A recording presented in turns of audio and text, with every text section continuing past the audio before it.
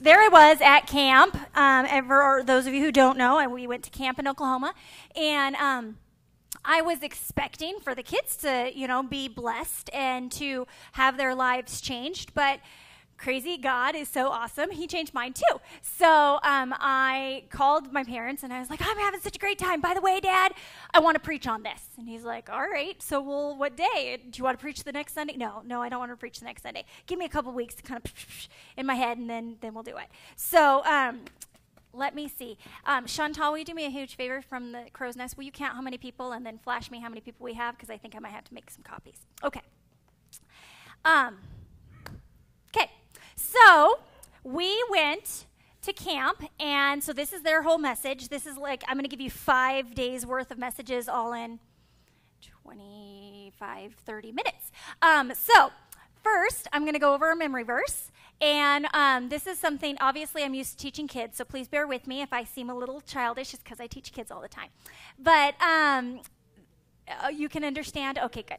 Okay, good. So our memory verse today is, you intended to harm me, but God intended it for good, for the saving of many lives. So I'm going to leave this up here because we are going to continue to kind of dissect this. First, we're going to talk about the first line, which is, you intended to harm me, and then we'll go on. But something that we do in children's ministry is I have the kids repeat it back. I don't know about you, but reading things is cool, but when I read it out loud to myself, it sinks in my heart. I'm sure that people in college, when they would pass my dorm room, would think I was crazy and talking to myself. But I actually did best if I pretended like I was teaching it to someone. When I became a teacher, or when I was, hearing it and speaking it, I learned it. So I'm going to make you today say it out loud with me. I'm not going to do like they did and have you shout it and then whisper it and shout it and then whisper it. We're not going to do that. But we are going to speak it out. So we're going to start. Here we go. You intended to harm me, but God intended it for good, for the saving of many lives. Genesis 50:20. So obviously we know who the you is. And the but God, I put it big for a reason. And then we're going to move on. So let's start with what this all kind of ties into. So our theme for camp was My Life, His Story. My life, his story. Well, obviously the his is God or Jesus. Of course, they're all one and the same. So my life, his story. Well, all of us are thinking we're all living our lives. We're all busy dealing with our lives and what we've got going, and nobody ever understands my life, and they're busy, but they aren't as busy as me, or, oh my gosh, I can't believe they didn't do that. Don't they understand I could do that plus 10 times better, or whatever. We all are stuck in ourselves. It's something that I have termed meism. There's other people that do it too, obviously. There's books about it. But our whole society is all about me. It's meism. You go through a stop sign and you get there and you obviously were first, but that dude obviously thought he was first because he went. And you're like, what? And that's because it's all meism. So we all are wanting to deal with our life and our problems, but it's his story, or at least it's supposed to be. But I kind of realized I was doing my life, my story, not my life, his story. So that we're going to go into some more today. Where does this one go? Maybe right there? Where do you think? Oh, perfect. Thank you, Pastor Peter. Okay, thank you. Chantal, did we have a count? 34. Okay, well then, yes, will somebody go make copies of these? I need just 4 more. Thank you. Thank you. Okay, so in movies, there's always a problem, right? Every movie that you can think of, there's a problem.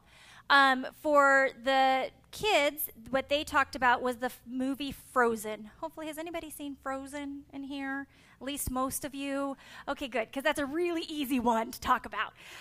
So in the movie Frozen, which is it's a story of somebody's life. Elsa has problems, and her problem is that she freezes everything to ice. Kind of a big problem. The whole town is frozen to ice. The whole world is frozen to ice. There's a wind and snowstorm. Big problem. How was it changed? By love. Love calmed the storm. Love took all the ice away. Love of the friendship between the sisters. Love of loving each other. Love of loving their community. All changed the story. That's why I like that one, because love is the reason. God is love. God changes our story. So when they were talking about your life is his story, I was like, okay, well, let me think about my story. What have I been writing on the pages of my story? So if you have a book, and obviously if we were, which the angels do, they write down every single thing we do. So if I were to take my book that was supposed to be my story, what have I been writing in it? What have I been saying? So I thought about it, and I noticed that there was one big area of my life. First, when I was little, I wrote this word on my story. Shy. Am I shy? Absolutely not. I am not shy at all. However, people had hurt me in my life. Because people had hurt me, I had started to write shy.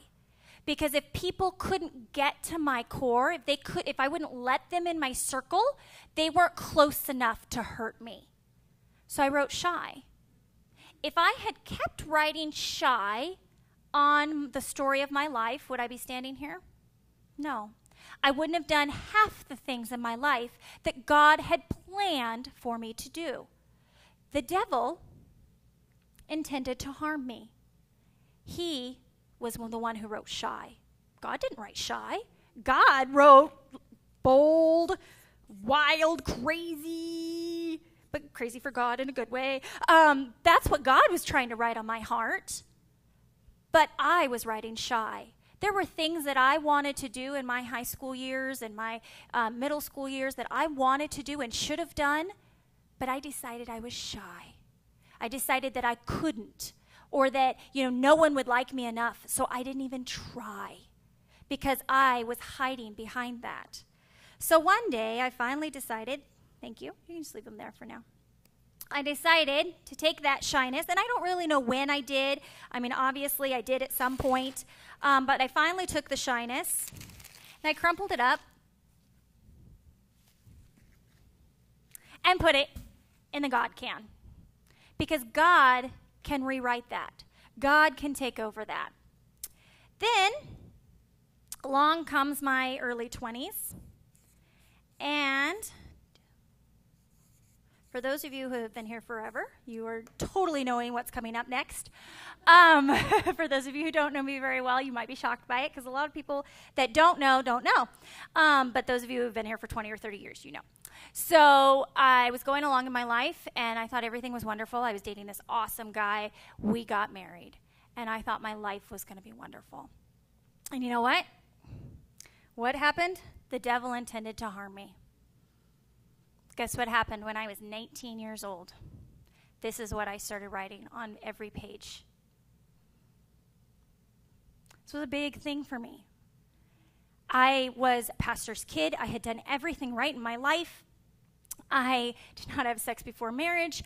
I did not party. I was like, God, how could you do this to me? This was big. I was so ashamed. I felt like, and I didn't feel that from anyone. I mean, nobody made me feel ashamed. My family and my church was so supportive. Many, many, many of you were here at that time. And that was really hard. And I kept writing this every year on my story for several years. I would introduce myself and tell people that I was divorced right up front so that then they could judge me and either like me then or not. Because I didn't want to deal with it. If I let you in my circle and then you found out and then you judged me, that would kill me. So I wrote this. This was who I became. I became a divorced woman at 19. I took all that baggage, I took all those problems, and I heaped those on myself. I was no longer writing his story. I was writing mine. And you know what that does? Is when they talked about how your story starts with a problem. And this was my problem. This was big. And what happens to us is when we have these problems in our lives, we get so focused on them. It's all we see. Can any of you see my face? No. Can I see any of your faces? No. How can I be effective for God if I'm so focused on my problem? If I am looking at this problem always, I am never saving any lives with God's help. I'm never even saving my own life. I'm so stuck where the devil intended to harm me. I didn't make it to the but God. I stayed there. I stayed like this.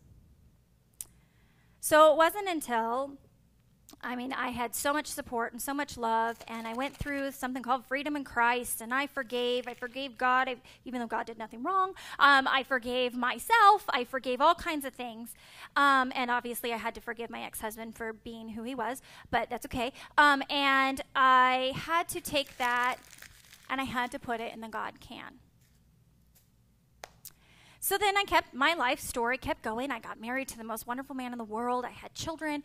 And now my life, I think I'm right and good, but every once in a while, I still have problems. Oh, shocker. We all have problems.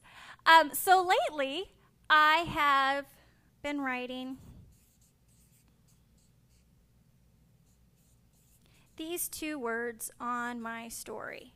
And when I spoke a couple weeks ago when my parents were gone to Hawaii, and I spoke on, remember I told you about the tree and how I had left the tree. So the Bible talks about how a tree, for those of you who aren't here, the Bible talks about how a tree planted near water is going to grow fruit and is going to reap and give others fruit and is going to be awesome because we're planted. The tree of life is next to the river of life and all that jazz. So I was like, I had taken my tree and I had moved my tree away from the water. And it was because I have been writing this on my life. Is this really a problem? That I'm so busy that I feel like I'm coming and going and I'm meeting myself in the middle. And that from that busyness, I have created, my spirit has been down. I have been weary. And that has been my problem. Many people have a lot bigger problems. Much bigger. But whether your problem is big or small to other people doesn't make it big or small in your life. These problems have been very big in my life. I have been being blinded by them. So going to camp and going and getting refreshed made a big difference to me because I started to realize I needed to take those problems and put them in the God can. So they had quite a few scriptures, and I'm going to share some of them with you because sometimes I think we forget, even though I teach these to my kids, you have heard them a million times, but sometimes we forget how simplistic it really is. It really is the devil versus God. That's simple. Like, there's really all the mumbo jumbo that people, go through and all the, things that, somebody looked down on me once because I didn't go to seminary and I was a pastor and I was like, whatever. It's all about God, God versus the devil. We're good. Simplistic. The devil comes to steal, kill, and destroy. That's his whole job. His whole job is to have us stop listening to God's story, start writing our problems in our book, and put our problems in our face and stop us from doing what God has intended us to do.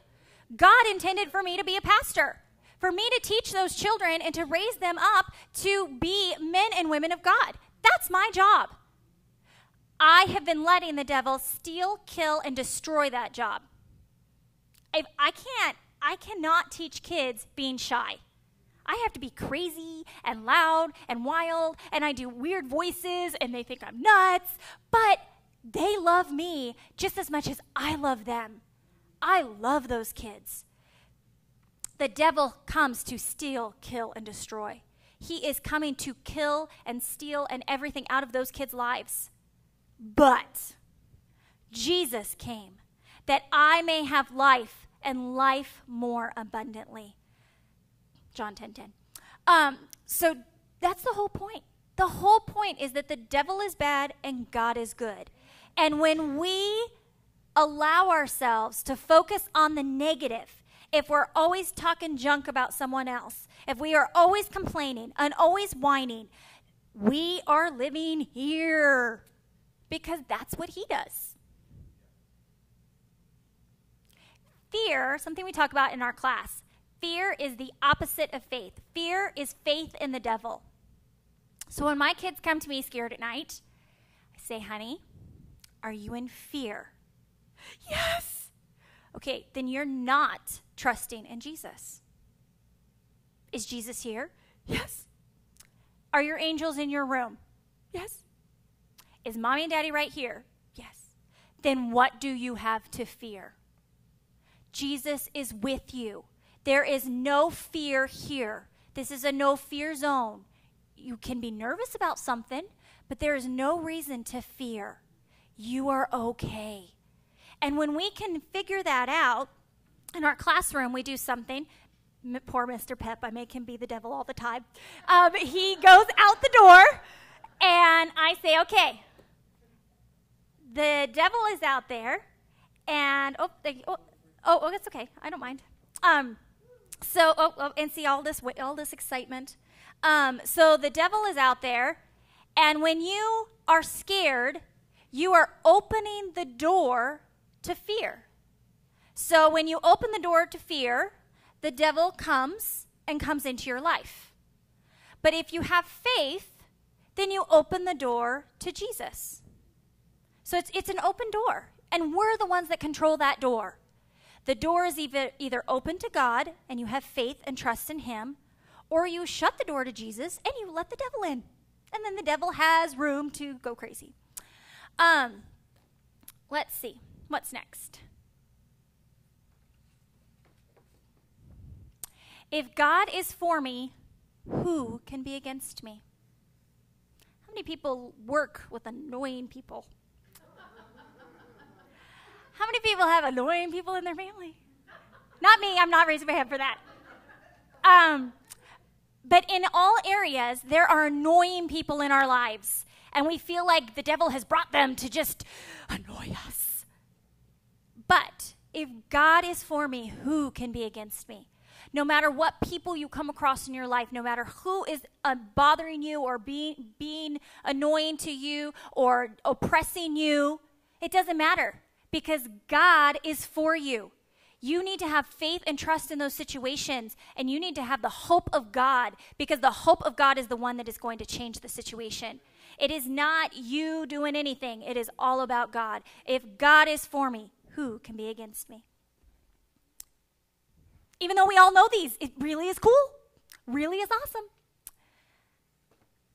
The Lord delivers me from all my troubles. Psalms 34:19. We should put this on our mirror.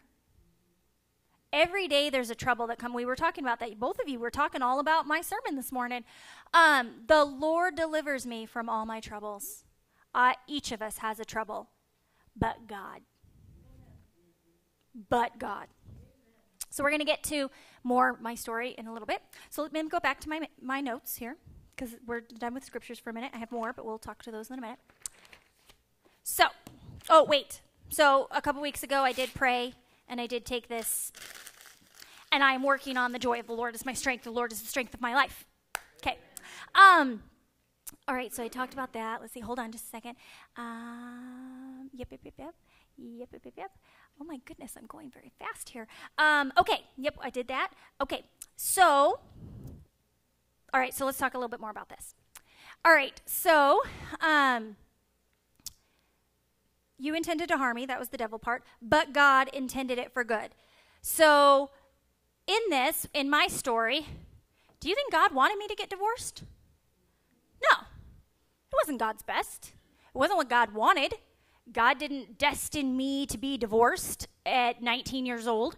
That wasn't his best. But it happened. But God intended it for good. God took that bad thing and made it into something good. In my story, about 5 or 6 years later, I started working at a drug and alcohol rehab. That was not anything that I had ever thought that I would ever do. I had no experience. I have never even smoked a cigarette. I have maybe had 5 drinks in my life, and I didn't even finish one. I think they're disgusting. Drug and alcohol rehab was really not the place for me. I was a case manager. I worked with these women every day. They were homeless women, which the homeless part I could understand God working with. We used to have homeless ministries, and I've worked with homeless people since I was like 5. So I was okay with that, but I was like, okay, God, what do you have for me? It was amazing what God did. I loved working there. I loved working with those women and encouraging them and telling them, you can do it. Well, but Tara, you don't understand. You're right. I don't understand. But you don't understand where I've been either. Every single one of us has things that we go across and we go through, but God gives us the strength to get through it. He gives us whatever tools we need to get through the problems that we are writing on our page so that we can turn the page and start a new page. He gives us the strength to tear off those pages and throw it in the can. There are many, many of those girls that have still kept in contact with me, and they write me and they say, Tara, you were such a blessing. I don't take credit for that. That was all God. But if I hadn't have gone through a hard time in my life, if I hadn't have been at a point where I was so broken and I was so devastated, if I had not gotten to the point of considering suicide, I would never have been able to minister to others who were at that point, who were that low, who had gotten to that dark place. They would never have known that I'd been there until I opened my mouth and said, I've been there. And look at me now. I have a wonderful husband. I have a wonderful daughter. We live in a nice house. I'm okay. And it's only through God that I got there. So, but God intended it for good, for the saving of many lives. I didn't save them, but Jesus did. I had to, Matthew 5:16 is my favorite scripture. It says, let your light so shine before men that they may see your good works and glorify your Father in heaven. It's not me doing nothing. It's the light of God shining through me that affects others. But you have to open your mouth. The other day in class, I drew a big mouth. And I said, how will others know that you are Christian? How can you affect anyone else until you open your mouth? Do your coworkers know you're a Christian? Does your family know that you're a Christian? Do you reek God? Do people look at you differently? They should. And if they don't, start shining. Get that light shining, because he needs to shine through somebody. All right. Almost done. Oh, good. We're going to do great today. I'm so excited. Okay. So going off that, so I'm going to share with you a testimony of Willie George. Does anybody know who he is? Okay. So story starts with a little boy and his older brother, and their dad is a rodeo dude. So he goes on the rodeo circuit, and he and his little brother, older brother, they're happy. Things are doing well. And mom starts drinking. Dad's always gone. All of a sudden, the marriage falls apart. The mom takes the kids, and they lived in this little itty-bitty town of like 200. Everybody knows everyone. Everything's safe, happy. So at about 8 years old or so, Willie and his brother, they move to the city with the mom. The mom's drinking increases. They never see the dad. The mom starts bringing in all kinds of men for who knows what. And their lives become hell. At age 14, Willie starts drinking, starts getting in with the wrong crowd, because obviously his mama's drinking, so why doesn't he join the party? And he starts partying, and his whole life is spiraling out of control. The devil intended to harm him. The devil knew who Willie George was going to be, and he did not want that. Lo and behold, last years of high school, Willie George gets invited to church, turns his life around and dedicates his life. He takes all those, I'm sure there was awful abuse, drug abuse. Who knows what was going on in his life. He was writing those pages on his story. He tore that story up. He threw it into the God can. And God took that story and changed it. Willie George then started pastoring children's ministries. He then grew to where now he is the pastor of a church in Tulsa that has anywhere from 9,000 to 12,000 people a week at his several different campuses. Not only that, but the children's camp that we went to is his camp. Thousands of children every year go to his camp and have their lives changed. If the devil would have gotten to him, look at how many people's lives would have been changed. How many people's lives are changed because you didn't say something? How many people's lives are affected because you may or may not be where God has you? God has a plan and a destiny for each of us. Maybe there is only one person that we're supposed to reach. But if we don't reach that one person, what are we going to tell God when we get there? What are we going to say when we are standing there in front of the Most High and he said, I gave you one job? Did you do it? Well, God, I was so busy with my problem. I had my problem right here. That's all I could see. Don't you understand? I'm not God, so I don't know what he's going to say. But hopefully he has grace, and I'm sure he does. But what are you going to say? It was really tough for me when I started to think about that. What am I going to say? And I think over, and I'm still doing good, and I'm trying. But go ahead, do you guys need to go to your church? Have a blessed service. I will see you guys soon. So I was thinking about, God, I'm trying. I'm a children's pastor, and I volunteer at my kids' school, and I help raise money for this, and I do this. And still, God has more for me. There are still people in my life that I haven't shared with. There are still areas of my life that I can do better because I'm not putting God first. When I continue to put God first, all those other things will work out.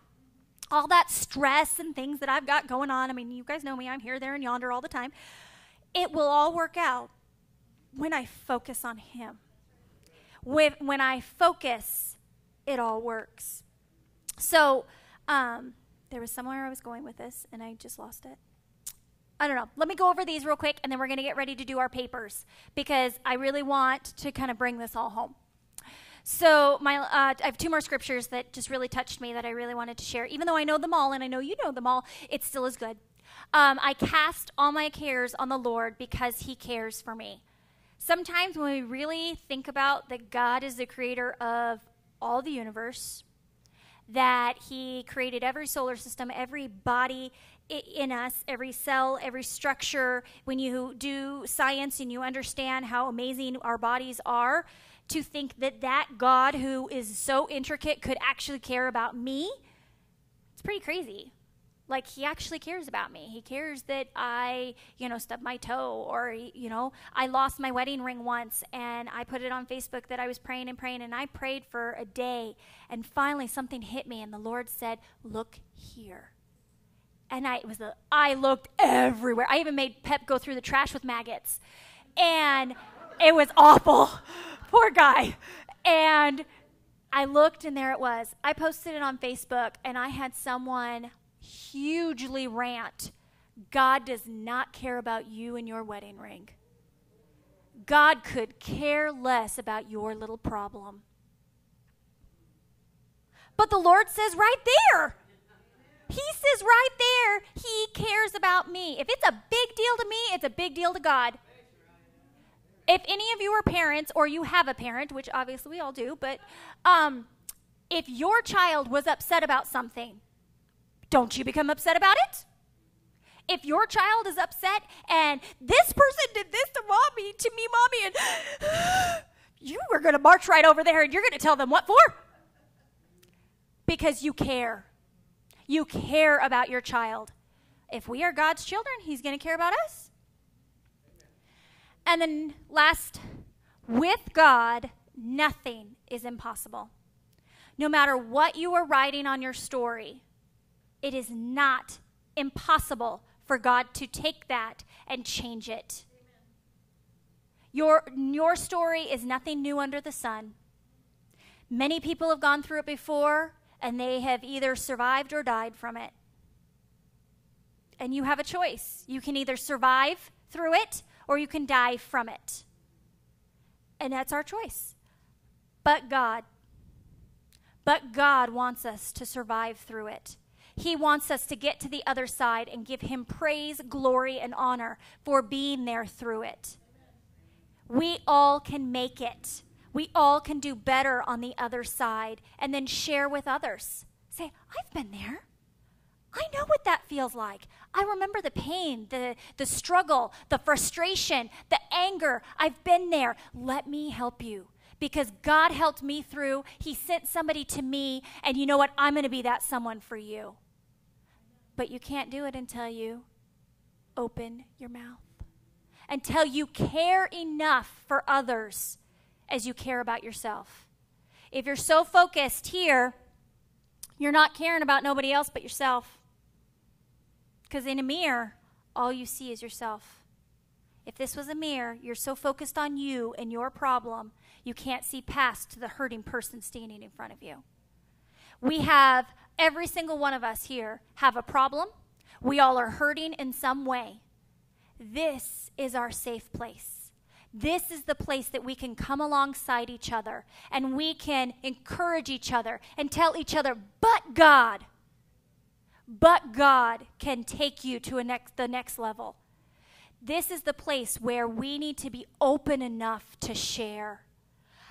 Everybody knows me. I am an open book. You want to know all my problems? I will tell you, and I will tell you how God got me through it.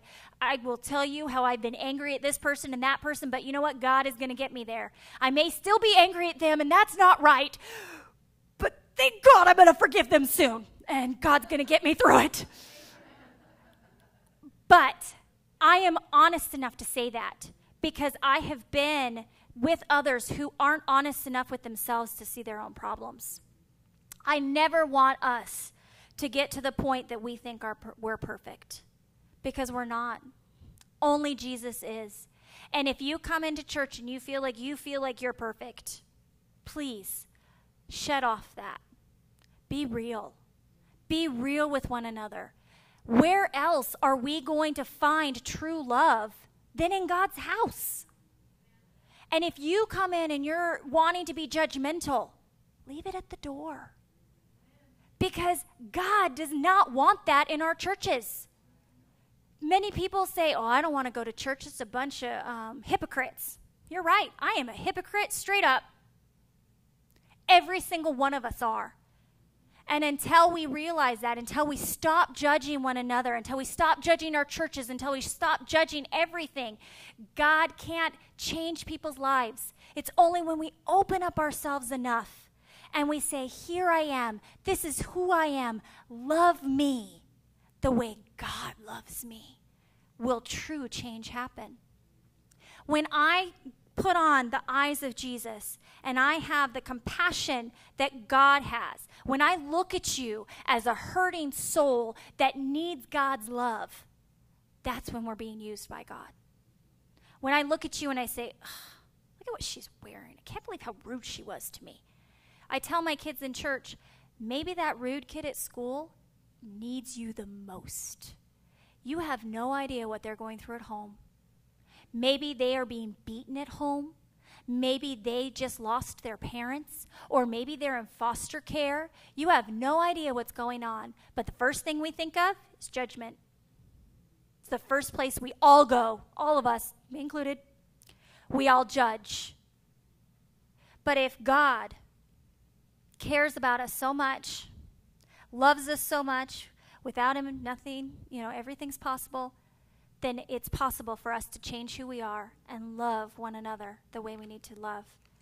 That was a total side note. There you go. So what I'm going to do is thank you, Jason. I'm going to have you each have one of these, and we're going to take a couple minutes. And we are going to read through these. Oh, now that Pastor Peter's group left, we will have enough. I should have given them some of them. I'll have to email them because I want the kids to do it. I totally want the kids to do it. So what you're going to do, we're going to take a moment, and I want you to think we have 8 minutes till we need to be done. So that gives plenty of time. The first box is the problem I am facing in my life right now. And believe me, you're going to take these home. So if you want to cheat and not write it down, that's fine. I'm not reading these. I'm not grading these. These are for you.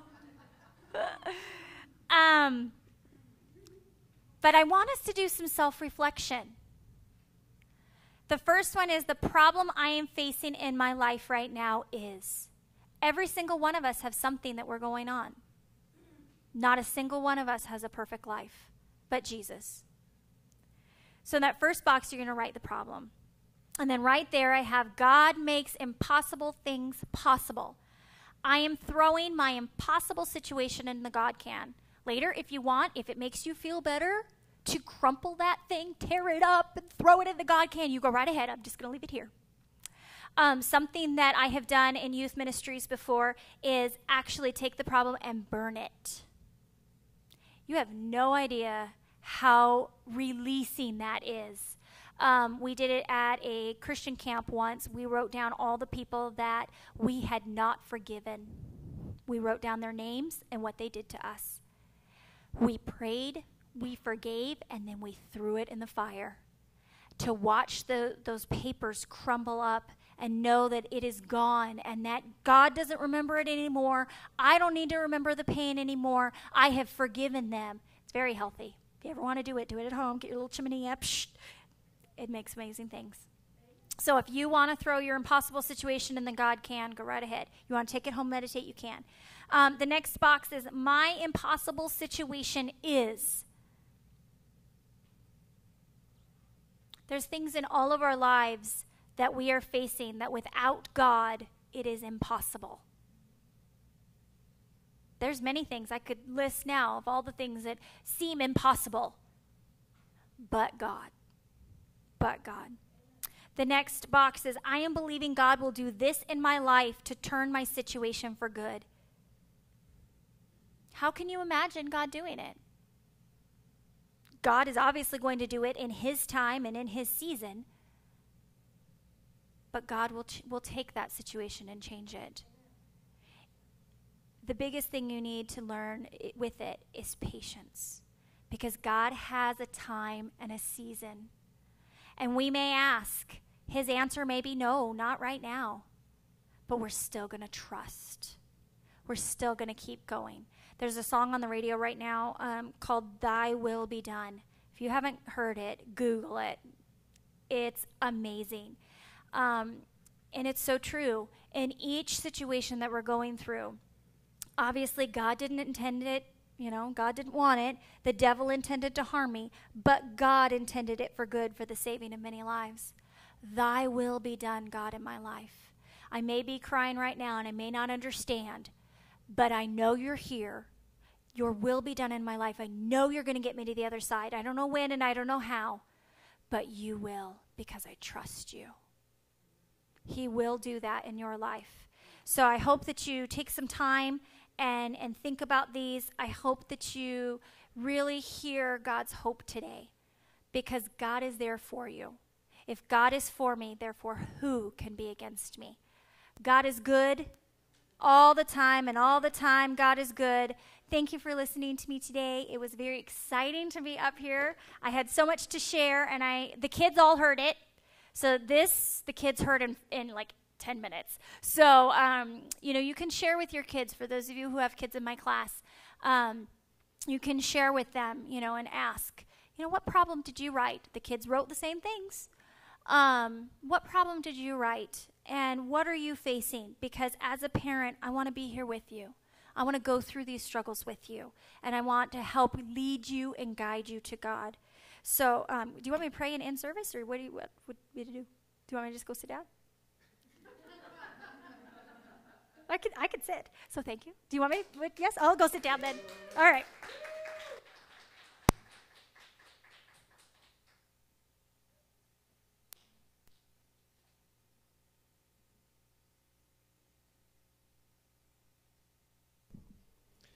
I'm ready to retire. Glory to God. Well, after that, I think several times a year we need to have you come and minister in here on Sunday mornings, okay? So let's just make it more often than not. But some powerful things were shared this morning. You know, Joseph didn't deserve to be practically killed by his brothers. He didn't deserve that. He didn't deserve to be sold into slavery. He didn't deserve to end up wrongfully accused and in jail for years. But God, through it all, kept him and raised him up. So just think of all of those things that you and I have gone through. God has kept us, and He can use those things for His glory. The point that she was trying to make is, don't get stuck. Don't let the devil stick you. Write those things down. If you want to this morning, after we close, put them in this God can. Or write it on toilet paper and flush it down the toilet. Send it down to the devil where he belongs, where he lives. Amen. Amen. Praise God. Let's pray together.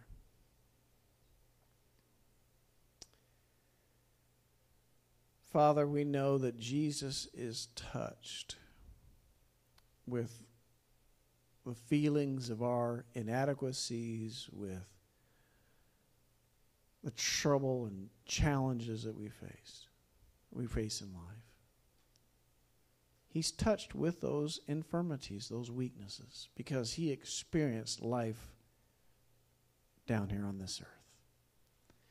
But He overcame any and all of those things and did not sin. Even though we fall short of the glory, we're under Him. So that's how you view us, Father, in heaven. You view us as not a failure, but you see us through the blood of Jesus. Many of the things we've experienced in life are not our fault. But the devil tries to turn around and make us feel guilty and try to blame us for things. Now, other things, yeah, we did make mistakes. In either circumstance, God, you're there with us. Those things that we have done wrong under the blood of Jesus, they're forgiven. And those things that were not our fault, just as a circumstance, just a situation that was out of our control. Lord, we learn to forgive ourselves and to forgive those that despitefully used us and abused us. So I speak a healing word over the hearts of people this morning. In the name of Jesus, let healing come. Get unstuck from those things and begin to write His story in your life. In the name of Jesus. Hallelujah. Father, we thank you that because of the words we've heard this morning, we're able to move forward. Because the kingdom of God is moving. It's not stagnant, but the kingdom of God is advancing to the glory of God. In Jesus' name we thank you. Amen and amen. Praise God.